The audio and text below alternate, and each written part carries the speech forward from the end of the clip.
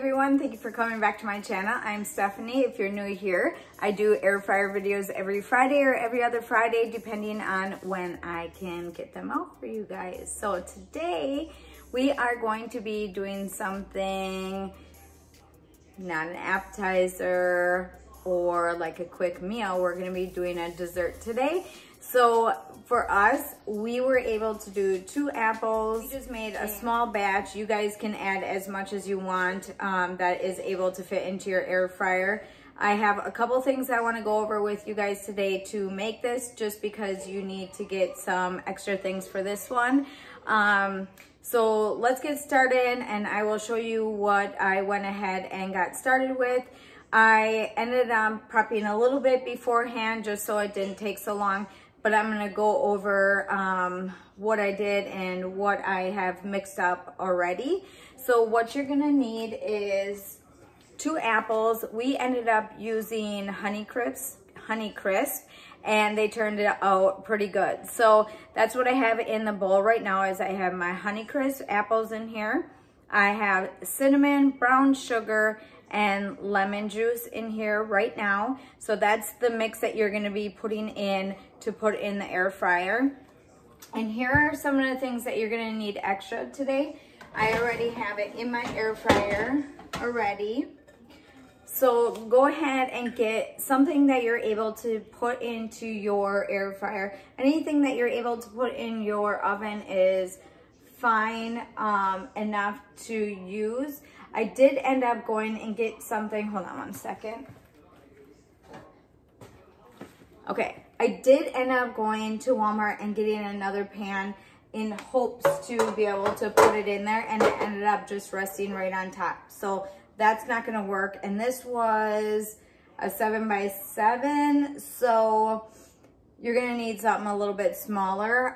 Maybe measure ahead of time on something that you can use in there. I don't have like a size of what this is, but it fits perfectly in there and it works just fine. So I'm able to get more apples in here if I wanted to. So this is another thing that you're going to need.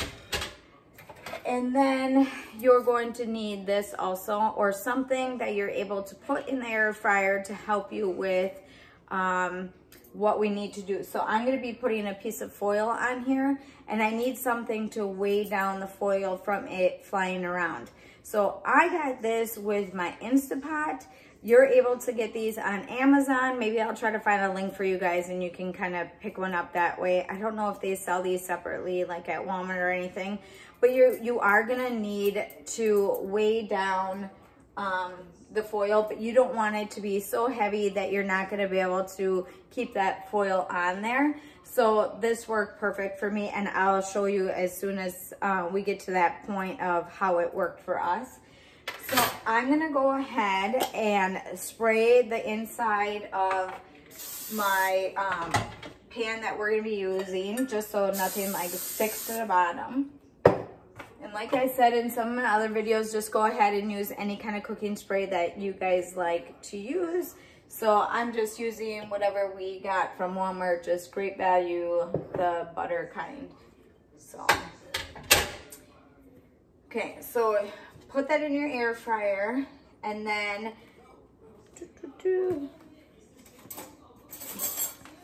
you're gonna wanna give that a good mix. And you can cut up your apples to any size that you want to cut them up to. I do have a core and peel thing that I hooked to my table that I'm able to do that all in one step. So go ahead and cut up your apples into any size that you would like. These might be a little too thin, but you can go ahead and cut them into like bigger chunks if you would like. So I'm gonna go ahead and pour that in here. And that just goes right on the bottom, if you can see. So you could always add a lot more in here. You don't have to keep it a small portion. So for us, and it was just like me and I think like 6 of the kids ended up trying this, and we had enough for just us to have like a light snack. And that worked fine. But if you guys want to make more or a bigger batch, then add some more apples and double the recipe. So here we go. I'm gonna show you guys how to do the foil.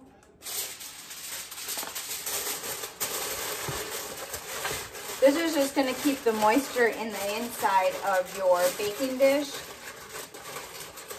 for when it fries up. Okay, so I put that in there. Now I'm going to put this right on top. Make it loose enough so that you're able to push that foil down in there. And then you want it to be able to have it low enough so when you put it in your air fryer that it's gonna fit also. We did kind of run into that the last time that we made it, that it ended up, I didn't have it pushed down far enough, and then it was too hard for me to fit it inside here. So just make sure you have a little give on the foil that you're able to push that in there. Okay, so we are gonna cook or set our air fryer to 350. We're gonna cook it for 15 minutes. In the meantime, I can talk to you guys about what I did for the topping. You guys probably had or made apple crisp before in the past, where you need your crumble top to go on top of your apple crisp. I went ahead and I put my brown sugar in here and my oats in here and some salt in here, and I'll leave the recipe down below for you guys so you can copy that. And then you need your cold butter. So I have my butter cut up in pieces already, and when we're ready to top it, I'm gonna mix that together. I don't wanna do it yet because I want this to stay cold a little bit longer. So we'll come back and I'll show you how this goes on top and then how much we need to set the air fryer for. So I'll come back in a minute and I'll show you what that looks like. Okay, so the air fryer is finished. And I'm gonna go ahead and take this out. This is really, really hot. Take the foil off. And then you're gonna cook for another 5 more minutes and then come back and we're gonna top it with the topping, and I'll show you what to cook that on. But for the remaining part of this, we want to put it, so you're gonna set it for 350 and go down to 5 minutes, and that started up. And then we'll come back in a little bit. I cooked it for the 5 minutes, that's finished, and now we're gonna top it with the topping. So I will show you. Put that right there. And you're gonna wanna take your butter. You wanna take your butter and go ahead and mix it all up with your flour oatmeal mixture.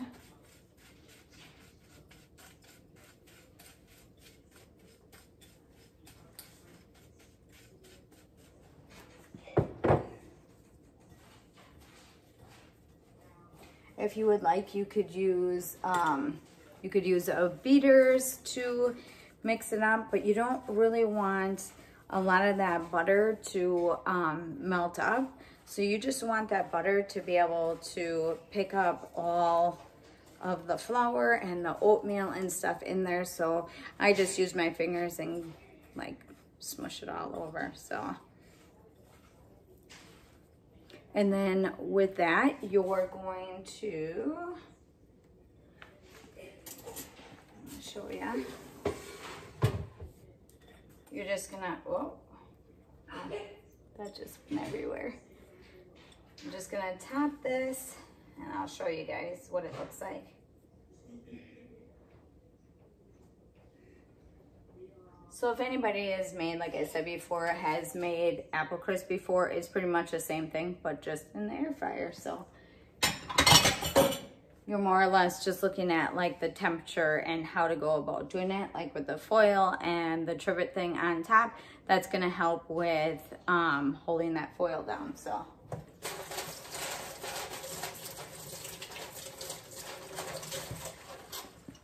Okay, So that's that. And then we are gonna cook it for another 5 minutes on 350, and then we will be finished, and then I will show you what it looks like. And the kids already tried this and they love it, so they're kind of excited to have this again. There was one kid that didn't get to try it, so he's kind of patiently waiting for it. Did you have it last time, Declan? What? The apple crisp? No. You didn't want to try it? No. I have some kids that don't like fruit and stuff like that, so, but I have one. It was you, Nash, right? I didn't want it. No, but you want it today, right? Yeah. Okay. So after we're done, he'll try this and see if he likes it. But, so let's go ahead and then put that right in. Okay, so 350 and 5 minutes, and I'll be back again. It is done, everything is finished, and I will show you guys what it looks like.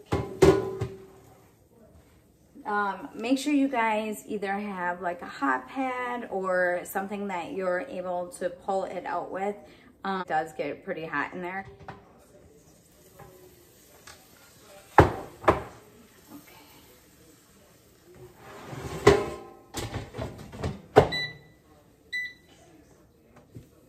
Alright, so let me get something.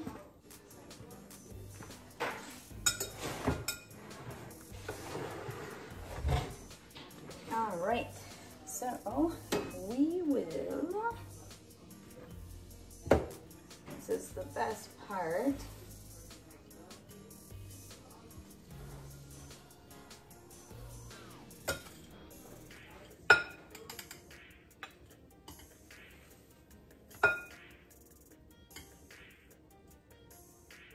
You can always leave it in longer if you want it to be a little crispier on top, but your apples will be done, so don't worry about them not being done. And with having the foil and stuff on top, that'll help with that. So let's just top it off with some caramel and some whipped cream.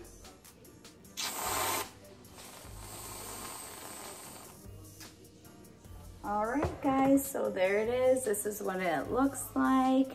Just something quick and easy and simple for a little quick snack. So if you guys get a chance to make it, please leave it in the comments below on how you guys liked it and how it turned out.